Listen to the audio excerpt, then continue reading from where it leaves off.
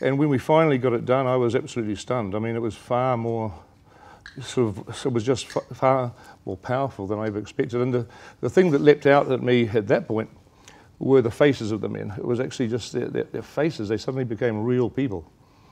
And so that then told me, because I still didn't know what the film was, but that told me that it's a story of them. Yeah. It's not the story of the war. It's not the story of the strategy. It's a soldier's story. And then that led to the next step, was the only voices we should hear should be the voices of the men. So in a way, I went into it just being led by as these various discoveries. I mean, the film kind of shaped itself, really, as we went along.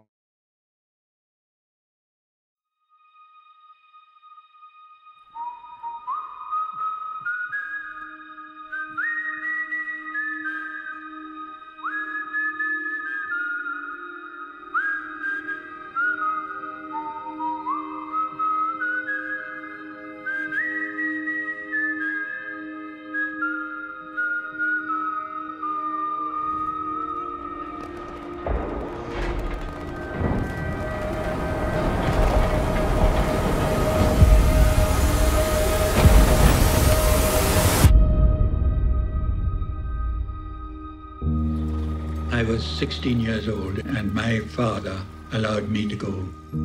I was just turned 17 at the time. I was 16. I was 15 years. When they came to us, they were frightened children and had to be made into soldiers. All right, boys, here it comes. We're in the pictures. I gave every part of my youth to do a job.